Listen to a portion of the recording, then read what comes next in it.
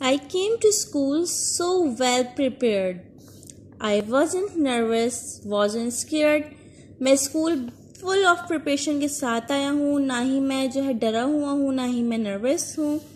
But here it is the history test. I look inside my coat and waste.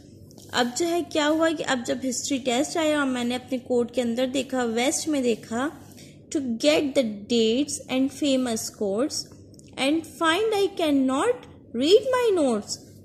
ताकि मैं देख सकूं कि वो जो डेट्स वगैरह मैंने लिखी थी, फेमस कोट्स वगैरह लिखे थे, उनको देखने के लिए जब मैंने कोशिश की तो मुझे क्या पता चला कि मुझे तो नोट्स नज़र ही नहीं आ रहे.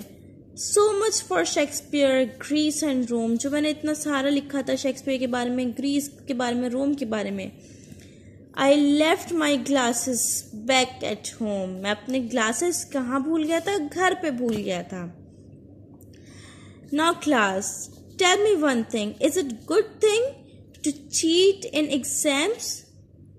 Or is it important thing to learn, to understand each and everything which we teach you in class?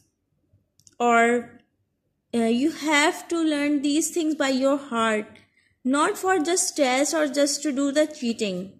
Okay class?